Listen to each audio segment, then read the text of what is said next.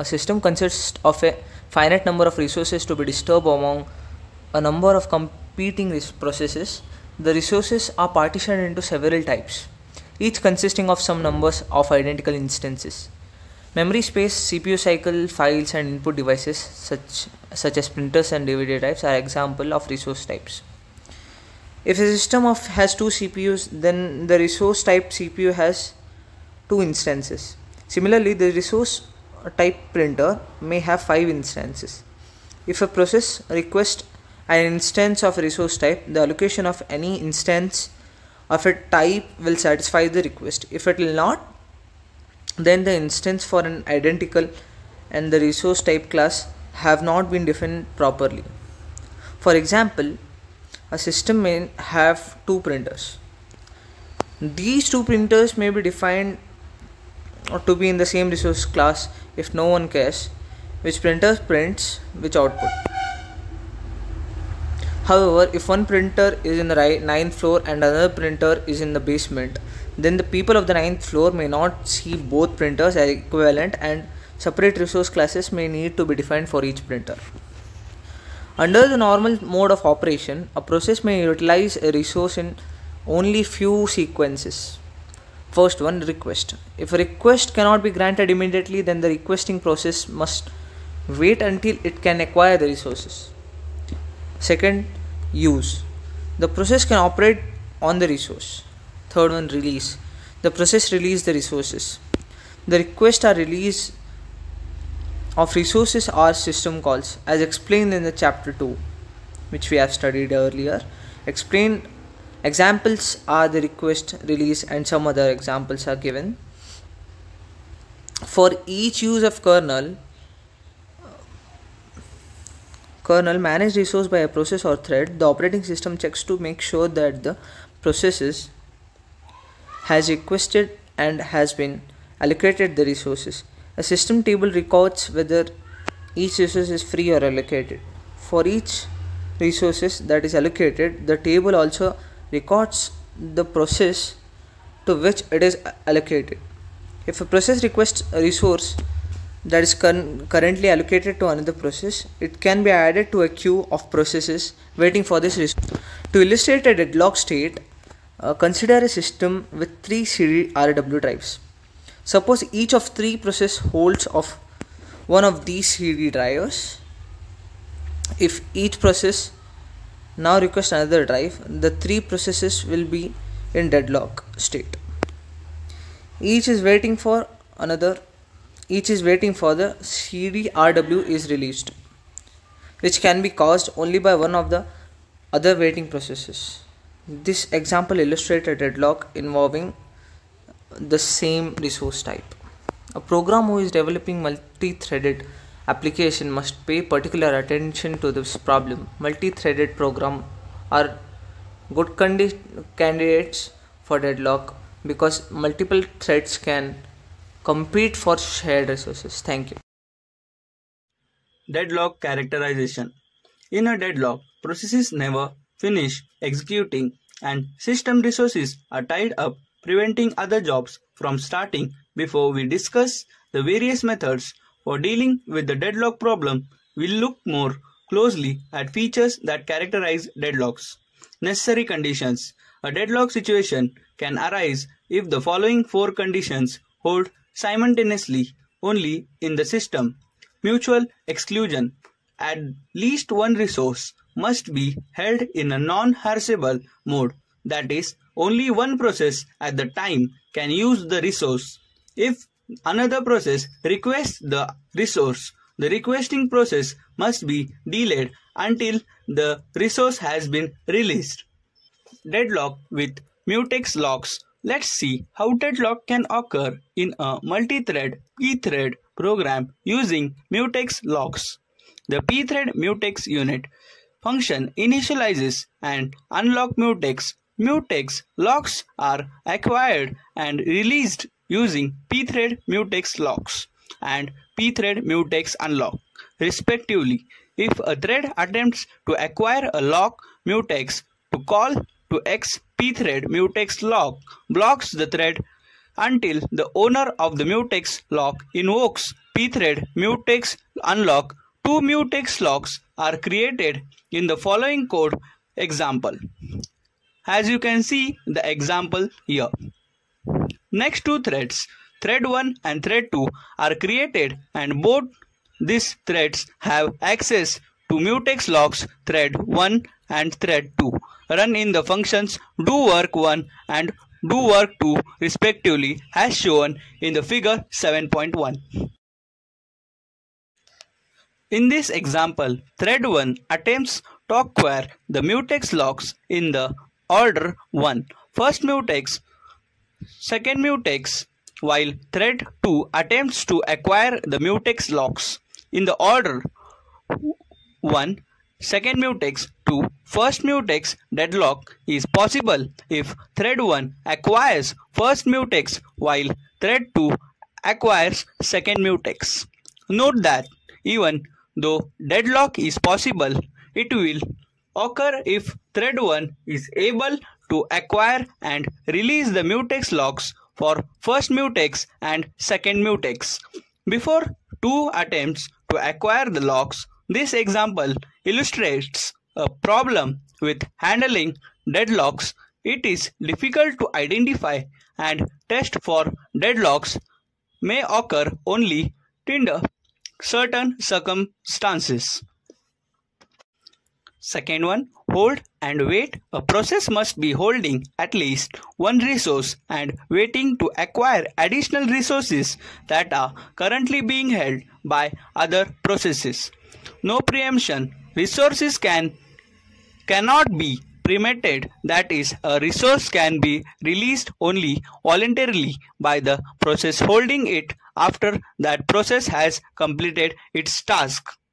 Fourth one, circular wait. A set of P0 to Pn of waiting process must be exit such that P0 is waiting for a resource held by P1. P1 is waiting for a resource held by P2 to Pn-1 is waiting for a resource held by Pn, and P1 is waiting for a resource held by Pn. We emphasize that all four conditions must hold for a deadlock to occur.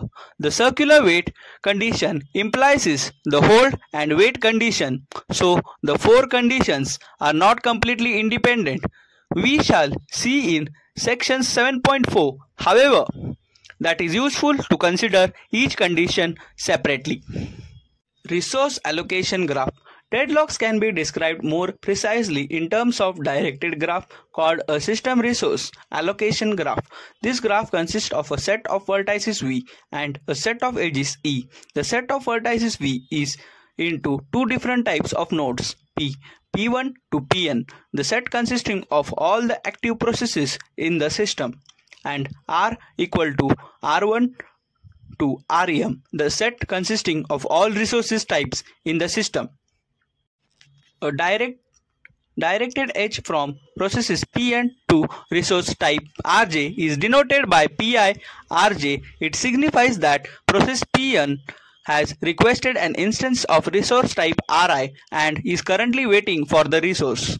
A directed edge from resource type Rj to process Pi is denoted by Rj to P. It signifies that the instance of resource type Rj has been allocated to process Pi. A directed edge P1 to Rj is called a request edge. A directed edge Ri to Pi is called an assessment edge. Pictorially, we represent each process Pi as a circle and each resource type Ri has a rectangle. Since resource type Ri may have more than one instance, we represent each such instance as a dot within the rectangle. Note that request edge points to only the rectangle Rj, whereas an assessment edge must also designate one of the dots in the rectangle. When process Pi requests an instance of resource type Rj, a request edge is inserted in the resource allocation graph. When this request can be fulfilled, the request edge is instantaneously transformed to an assessment edge when the process no longer needs access to the resource.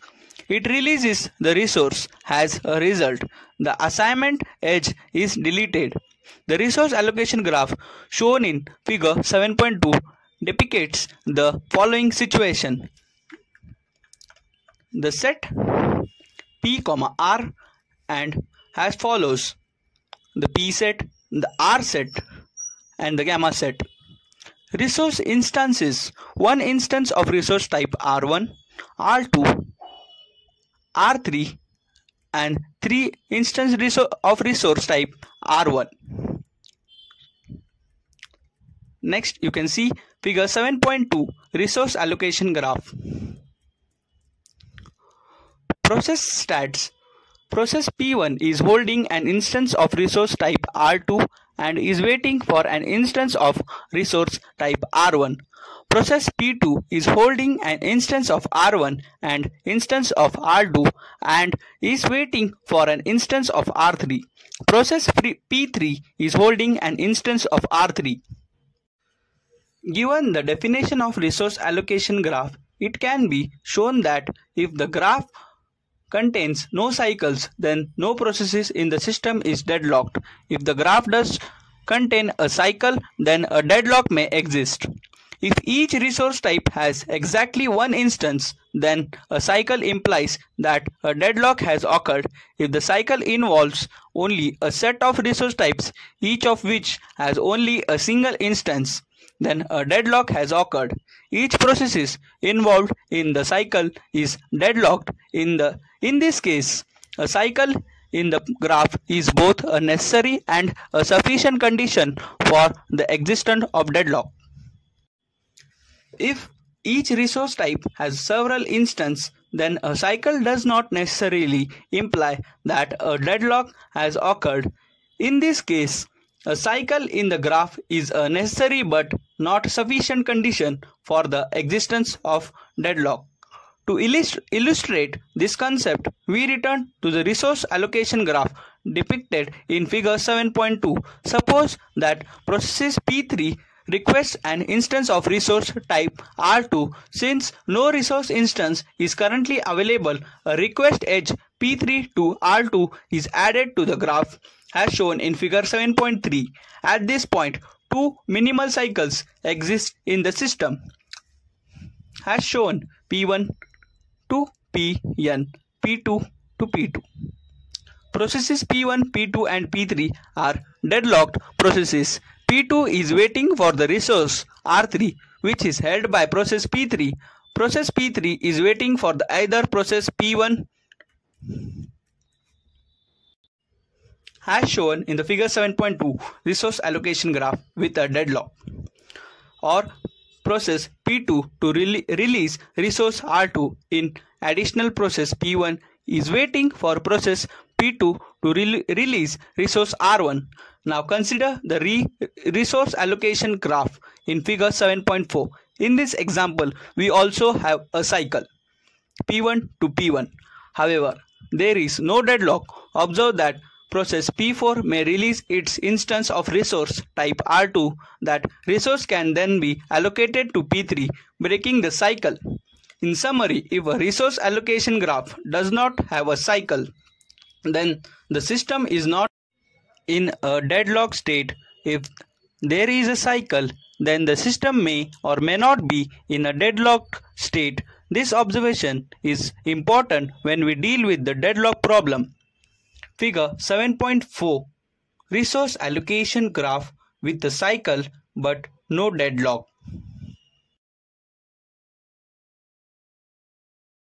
Methods for handling deadlocks. Generally speaking, we can deal with the deadlock problem in one of three ways. First one, we can use a protocol to prevent or avoid deadlocks, ensuring that the system will never enter a deadlock state. Second one, we can allow the system to enter a deadlock state, detect it and recover. Third one, we can ignore the problem altogether and pretend that deadlocks never occur in the system. The third solution is the one used by the most operating systems, including Unix and Windows. It is then up to application developer to write programs that handle deadlocks.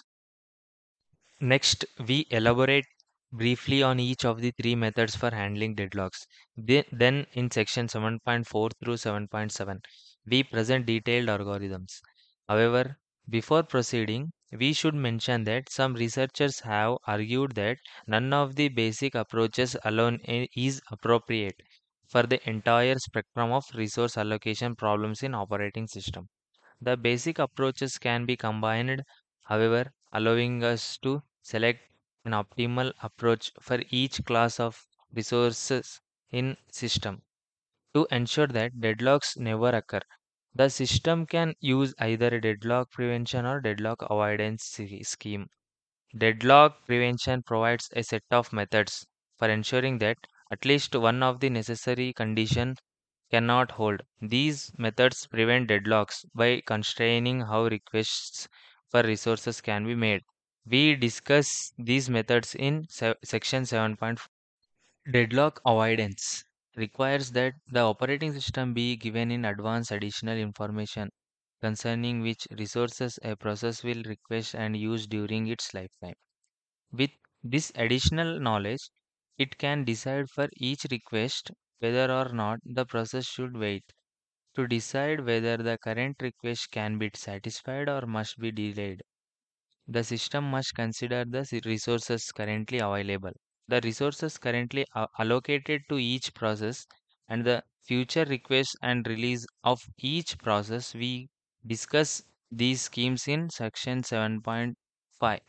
If a system does not employ either a deadlock prevention or a deadlock avoidance algorithm, then a deadlock situation may arise. In this environment, the system can provide an algorithm that examines the state of system to determine whether a deadlock has occurred and algorithm to recover from the deadlock. We discuss these issues in section 7.6 and 7.7. If a system neither ensures that a deadlock will never occur nor provides a mechanism for deadlock detection and recovery, then we may arrive at a situation where the system is in a deadlocked state yet has no way of recognizing what has happened. In this case, the undetected deadlock will result in deterioration of the system's performance because resources are being held by processes that cannot run, and because more and more processes as they make requests for resources will enter a deadlock state. Eventually, the system will stop functioning and will need to be restarted manually. Although this method may not seem to be a viable approach to the deadlock problem, it is nevertheless used in most operating systems.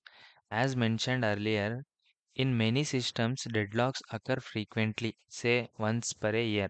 Thus, this method is cheaper than the prevention, avoidance, or detection and recovery methods, which must be used constantly. Also, in some circumstances, a system is in a frozen state but not in a deadlocked state. We see this situation, for example, with a real time process running at the highest priority or any process running on a non preemptive scheduler and never returning control to the operating system. The system must have manually recovery methods for such conditions and may simply use those techniques for deadlock recovery. 7.4 Deadlock Prevention. Mutual exclusion. The mutual exclusion condition must hold for non-shareable resources. For example, a printer cannot be simultaneously shared by several process shareable resources, in contrast, do not require mutually exclusive access and thus cannot be involved in a deadlock. Read-only files at the same time, they can be granted simultaneously access to the file. A process never needs to wait for shareable resources. In general, however, we cannot prevent deadlock by denying the mutual exclusion condition, because some resources are intrinsically non-shareable.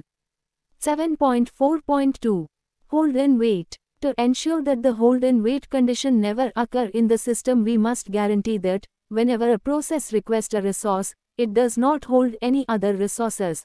One protocol that can be used requires each process to request and be allocated all its resources before it begins execution. We can implement this provision by requiring that system calls requesting resources for a process precede all the other system's calls. An alternative protocol allows a process to request resources only when it has none. A process may request some resources and use them before it can request any additional resources. To illustrate the difference between these two protocols, we consider a process that copies data from DVD drive to a file one disk, sort the files, and then print the result to a printer. If all resources, however, it must release all the resources that it is currently allocated. In the previous topic, you learned how to prevent deadlock by ensuring that at least one of the necessary conditions for deadlock cannot occur, and you also learned about possible side effects of preventing deadlocks. Now, in this topic, let us learn about deadlock avoidance. There are three methods to avoid the deadlock. First one is safe state. A state is safe if the system can allocate resources to each process in some order and still avoid a deadlock. Let us understand this with an example. Consider there are three processes P0, P1 and P2, and the maximum needs of these processes are 10, 4, 9 respectively. But there are only 12 magnetic tape drivers are available. So first let us allocate 5 drives to P0, 2 drives to P1 and 2 drives to P2. Now we are left with 3 tape drives. You can see that by allocating 2 more drives to P1, we can fulfill all the resources needed by the P1 process. Remember that when a process gets all the resources it needed, it will be get executed. So now the P1 process will get executed and the all 4 processes which are used to execute P1 will be released. The released resources can be used to execute other 2 processes. So by allocating 5 more resources to the P0 process, we can execute the P0 and 10 resources will be get freed and can be used to execute the P2 process. This is called safe section. Let us look at the unsafe section. Instead of allocating 2 more tape drives to P1, if we allocate 3 drives to P2, the process will be get stuck. Not a single process will be get executed. This is called deadlock. So in the unsafe section there is a possibility of deadlock. The second method to avoid the deadlock is resource allocation graph. In this method, resources and processes are represented as vertices and the request and allocation are represented as edges. As you can see in the image, R1 and R2 are the resources and P1 and P2 are processes. Process P1 and P2 are requesting for R2 and the resource R1 is allocated to P1. This is an example for unsafe state in resource allocation graph. As you can see, R2 resource is allocated to process P2, but process P2 is requesting for R1, which is already allocated to P1, and P1 process is requesting for R2. This is a deadlock situation. The third method to avoid the deadlock is Banker's algorithm.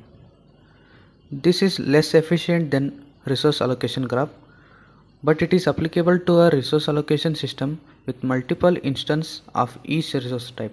The Banker's algorithm name was chosen because the algorithm could be used in a banking system to ensure that the bank never allocated its available cash in such a way that it could no longer satisfy the needs of all its customers. In a deadlock detection concept, we will try to understand what is a deadlock detection, a single instance of each resource type, a several instance of resource type, and lastly, detection usage algorithm. So let us try to understand what is a deadlock detection. Without a prevention or avoidance mechanism, a deadlock situation may occur in the system. Deadlock refers to a state where multiple processes are unable to proceed because they are each waiting for a resource that is held by another process. The system needs to implement a deadlock detection algorithm to periodically examine the state of the system and determine whether a deadlock has occurred. There are various deadlock detection algorithms like the resource allocation graph, Banker's algorithm, etc. Once a deadlock is detected, the system must initiate a deadlock recovery algorithm to resolve the deadlock and allow the process to progress. Deadlock recovery involves breaking the circular wait condition by preempting resources from one or more process or rolling back some process to safe state. So, implementing a detection and recovery scheme introduces overhead to the system.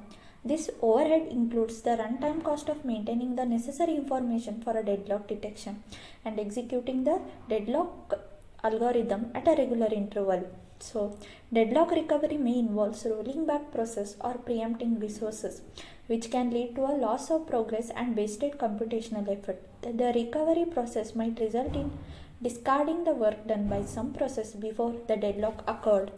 In a system with only a single instance of each resource type, deadlock recovery becomes more challenging as there are limited options for a resource reallocation or a preemption. Systems with several instances of each resource type have more flexible in a deadlock recovery as resource can be reallocated or preempted from one process to another more easily. Detection and recovery are reactive measures to handle deadlocks after they occur. To minimize the occurrence of deadlocks and reduce the need for a recovery overhead, prevention or avoidance technique should be considered during system design and resource allocation. Let's move to the next concept, single instant of each resource type. In a system with only a single instant of each resource type, a wait for a graph is used for a deadlock detection. It is derived from the resource allocation graph by removing the resource nodes and collapsing the appropriate edges. An edge from a process Pi to Pj in a wait for a graph implies that process Pi is waiting for a process Pj to release a resource that Pi needs. An edge Pi should be greater than Pj exists in the wait for graph if and only if the corresponding resource allocation graph contains two edges. Pi should be greater than Rk and Rk should be greater than Pj for some resources Rq. So, deadlock condition exists in the system if and only if the wait for the graph contains a cycle. A cycle in the wait for graph indicates that a set of processes is waiting for each other resources, creating a circular wait scenario. To detect deadlock, the system needs to maintain the wait for graph and periodically walks an algorithm that searches for a cycle in the graph. There are various algorithms for a cycle detection such as depth first search or a breadth first search. The algorithm to detect a cycle in the graph requires an order of n square operation, where n is the number of vertices in the wait for a graph. The cycle detection process involves traversing the graph and performing graph operation. The deadlock detection algorithm should be evoked at a regular interval to ensure timely detection of deadlocks. The frequency of evasion depends on the system requirement and likelihood of deadlock occurrence. Deadlock detection is a reactive approach since it identifies deadlocks after they have already occurred. The system must be prepared to handle detected deadlocks through recovery mechanism. While deadlock detection allows system to recover from a deadlocks, it requires overhead due to a periodic execution of the algorithm and maintenance of the wait for graph. Prevention and avoidance techniques should still be considered to minimize deadlock occurrence and reduce recovery overhead. Let's move to the next concept, several instances of a resource type. The deadlocks detection algorithm employs several time varying data structures that are similar to those used in a banker's algorithm. And a vector of length m indicates the number of available resources of each type, and a n into m matrix defining the number of resources of each type currently allocated to each process. And a n into m matrix indicates the current request for each process. If a request I into j equals to k, then process Pi is requesting k more instant of resource type Rj. A vector of length n indicates the completion status for each reprocesses. It is used to track processes that have been fully allocated resources. Compare this algorithm with the banker's algorithm of section 7.5.3 has initialize the work as available and set all processes finished to false except for the process with allocation I equal to 0 which are set to true. Find an index I such that both conditions are true. Finish I is equal to false. The process is not yet completed. Request I should be less than or equal to work. The process resources request can be satisfied with the available resources. If such an index I is found, add the resource allocated to process Pi back to the available resources. Mark Pi as a completed and repeat step 2. If number process satisfy the condition in step 2 and there is a process Fi with the finish I is equal to false, then the system is in deadlock state. Moreover, Process Pi is a deadlocked. So, the algorithm requires an order of n into n square operation to detect whether the system is deadlocked state, where n is the number of processes. So, when a process Pi satisfies the condition in step 2 and its resources are released, the algorithm assumes that Pi will be require no more resource to complete its task. This obstacle assumption helps avoid immediate deadlock detection. The algorithm can be demonstrated through an example system with a multiple process and resource type. By following the algorithm steps and updating the data structure accordingly, the system deadlock state can be determined. The deadlock detection algorithm is different from the Baker's algorithm in that it solely focuses on identifying deadlocked process based on resources allocation and request matrices. The Baker's algorithm also ensures safe state and resource allocation based on resource needed and resource availability. In summary, the deadlock detection algorithm for a system with multiple instances of each resource type involves maintaining time-varying data structure to track resource allocation, request, and process completion. The algorithm searches for a deadlock condition by examining the availability of resources and process situation, and it can be used to periodically check for potential deadlocks in the system. As we can see in a figure, to illustrate this algorithm, we consider a system with a 5 processes P0 through P4 and 3 resources type A, B and C. Resource type A has a 7 instant, resource type B has a 2 instant and resource type C has a 6 instant. Suppose that at time T0 we have of the following resource allocation state as we can see in a figure. We claim that the system is not deadlocked state. Indeed, if we execute our algorithm, we will find that the sequence Pn, P2, P3, P1, P4 result in a finish I is equal to 2 for all I. Suppose now that process P2 makes one additional request for an instant of type C. The request matrix is modified as follows as we can see in a figure. We claim that the system is now deallocated. Although we can reclaim the resources held by process P0, the number of available resources is not sufficient to fulfill the request of other processes. Thus, a deadlock consists of process P1, P2, P3 and P4. Let's move to the next concept, detection algorithm usage. The decision to evoke the deadlock detection algorithm depends on how frequently deadlocks are likely to occur in the system. If deadlocks are frequent, the algorithm should be invoked more frequently to detect and resolve deadlock promptly. The number of processes affected by a deadlock when it occurs is also a crucial factor. If a deadlock involves a significant number of processes, it can severely impact system performance and resource utilization. Deadlocks occur when a process makes a request that cannot be immediately granted. In the extreme case, the detection algorithm can be evoked every time a request for a resource allocation cannot be satisfied immediately. This approach helps identify the specific process that caused the deadlock, allowing for a targeted deadlock resolution. By evoking the deadlock detection algorithm for each resource request, it becomes possible to not only detect the deadlocked set of processes but also pinpoint the specific process that lead to a deadlock. The identifiable process is the one who request completed a chain of waiting processes. Evoking the deadlock detection algorithm for every resource request requires considerable computation overhead. Therefore, it may not be practically in all scenarios, especially in systems with high resource contention and frequent requests. A less expensive alternative is to evoke the deadlock detection algorithm at less frequent intervals such as once per hour or when system resource utilization drops below a certain threshold frequency. This approach balances the need for a deadlock detection with the computational overhead. So, deadlock eventually lead to a decrease in the system throughput, causing a CPU utilization to drop, monitoring CPU utilization and evoking the detection algorithm when it drops below a certain level can help identify potential deadlock situation.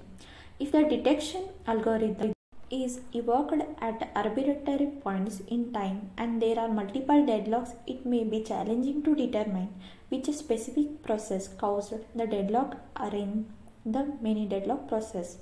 The frequency of evoking the deadlock detection algorithm should be determined based on the likelihood of deadlocks occurring and the several of their impact on the system. Frequent evacuation helps identifying specific deadlocks caused comes with computational overhead. So a balance should be struck to maintain system efficiency while ensuring a timely detection and resolution of a deadlock. So this is all about a deadlock detection. Recovery from deadlock. When a detection algorithm determines that a deadlock exists, several alternatives are available. One possibility is to inform the operator that a deadlock has occurred and to let the operator deal with the deadlock manually. Another possibility is to let the system recover from the deadlock automatically. There are two options for breaking a deadlock. One is simply to abort one or more processes to break the circular wait. The other is to preempt some resources for one or more of the deadlocked processes. Process termination. To eliminate deadlocks by aborting a process, we use one of two methods. In both methods, the system reclaims all resources allocated to the terminated processes. First, abort all the deadlocked processes. This method clearly will break the deadlock cycle, but at a great expense. The deadlocked process may have computed for a long time, and the result of these partial computation must be discarded and probably will have to be computed later. Second, abort one process at a time until the deadlock cycle eliminated. This method incurs considerable overhead since after each process is aborted, a deadlock detection algorithm must be invoked to determine whether any process are still deadlocked. Aborting a process may not be easy. If the process was in the midst of updating a file, terminating it will leave the file in an incorrect state. Similarly, if the process was in the midst of printing data on a printer, the system must reset the printer to a correct state before printing the next job. If the partial termination method is used, then we must determine which deadlock process or processes should be terminated. This determination is policy decision similar to CPU scheduling decision. The question is basically an economic one. We should abort those processes whose termination will occur the minimum cost. Unfortunately, the term minimum cost is not a precise one. Many factors may affect which process is chosen, including first, what the priority of a process is. Second, how long the process has computed and how much longer the process will compute before completing its designated task. Third, how many and what type of resources the process has used. For example, whether the resources are simple to preempt. Fourth, how many more resources the process needs in order to complete. Fifth, how many processes will need to be terminated. Sixth, whether the process is interactive or a batch. Resource preemption. To eliminate deadlocks using resource preemption, we successively preempt some resources from processes and give these resources to other processes until the deadlock cycle is broken. If a preemption is required to deal with deadlocks, then three issues needed to addressed. First, selecting a victim. Which resource and which process has to be preempted? As in process termination, we must determine the order of preemption to minimize cost. Cost factor may include such parameters as the number of resources a deadlocked process is holding and the amount of time the process has thus far consumed during its execution. Second, rollback. If we preempt a resource from a process, what should be done with that process? Clearly, it cannot continue with its normal execution. It is missing some needed resource. We must roll back the process to some safe state and restart it from the state. Since in general it is difficult to determine what a safe state is, the simplest solution is a total rollback. Abort the process and then restart it. although it is more effective to roll back the process only as far as necessary to break the deadlock. This method requires the system to keep more information about the state of all running processes.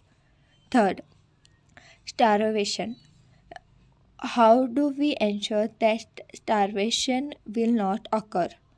That it is how can we guarantee that resources will not always be preempted from the same process? In a system where victim select is based primarily on cost factors, it may happen that the same process is always picked as a victim. As a result, this process never completed its designated task, a starvation situation that must be dealt with in an practical system. Clearly, we must ensure that a process can be picked as a victim only finite numbers of times. The most common solution is to include the number of rollbacks in the cost factor. Now let's look at the summary. A deadlock state occurs when two or more processes are waiting indefinitely for an event that can be caused only by one of the waiting processes. There are three principal methods for dealing with deadlocks. First is use some protocol to prevent or avoid deadlocks, ensuring that the system will never enter a deadlock state. And second is allow the system to enter a deadlock state, detect it, and then recover. And third is to ignore the problem altogether and pretend that deadlocks never occur in the system. The third solution is the one used by most operating systems, including Unix and Windows. A deadlock can occur only if four necessary conditions hold simultaneously in the system. First is mutual exclusion, second is hold and wait, third is no preemption, and fourth is circular wait.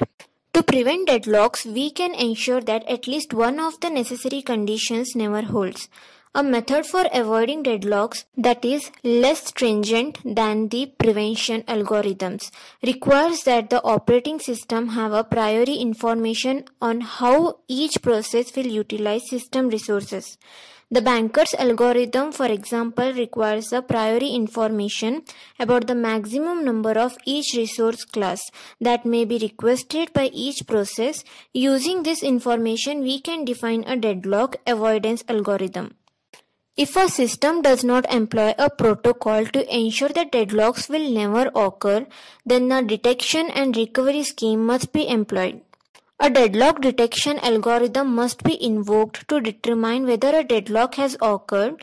If a deadlock is detected, the system must recover either by terminating some of the deadlocked processes or by preempting resources from some of the deadlocked processes.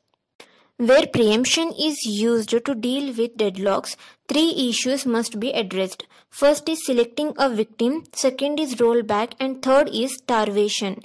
In a system that selects victims for rollback primarily on the basis of cost factors, starvation may occur, and the selected process can never complete its designated task. Finally, researchers have argued that none of the basic approaches alone is appropriate for the entire spectrum of resource allocation problems in operating system. The basic approaches can be combined, however, allowing us to select an optimal approach for each class of resources in a system.